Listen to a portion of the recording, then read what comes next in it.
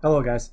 All right, so there's a lot of questions and concerns here with access denied when you're trying to log into My Stats Online.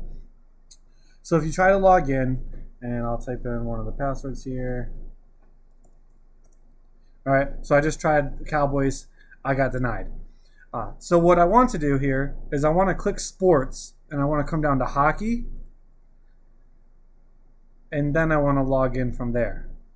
So now when I switch to team, I go to Uchel Cow, and now I'm logged in. The My Stats will automatically default to baseball, so you just have to click it and change it over to hockey, and then log in, and everything should be right there for you. If you have any questions, just let me or Jem know.